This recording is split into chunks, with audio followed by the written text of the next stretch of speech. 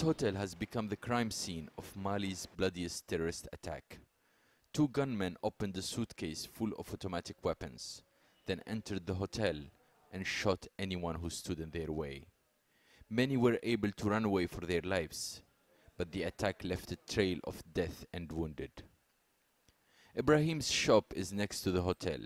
He saw the carnage unfolding before his eyes. It was really bad.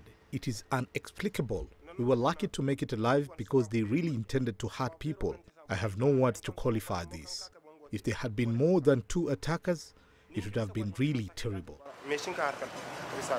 As of Sunday, two groups had claimed responsibility: the Qaeda-linked group Murabitoun and the Macina Liberation Front, a jihadist group from central Mali.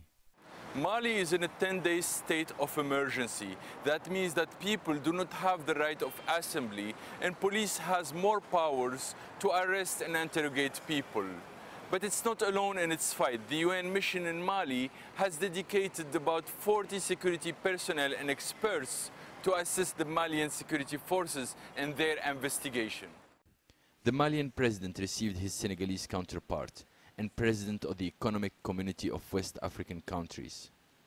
To them, this attack has changed West Africa forever. We took measures to facilitate the circulation of people and goods in the region.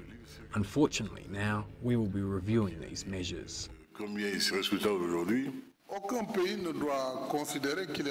No country should consider that they are safe from these attacks, especially today.